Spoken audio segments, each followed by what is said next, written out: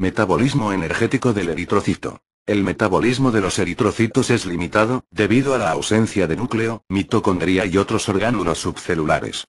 Aunque la unión, el transporte y la liberación de oxígeno y dióxido de carbono es un proceso pasivo que no requiere energía, existe una variedad de procesos metabólicos dependientes de energía que son esenciales para la viabilidad de la célula. Las vías metabólicas más importantes para el eritrocito maduro necesitan glucosa como sustrato.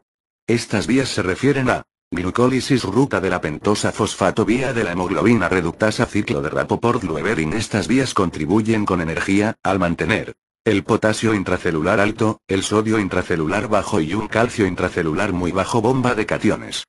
Hemoglobina en forma oxidada. Elevados niveles de glutatión reducido. Integridad y deformabilidad de la membrana.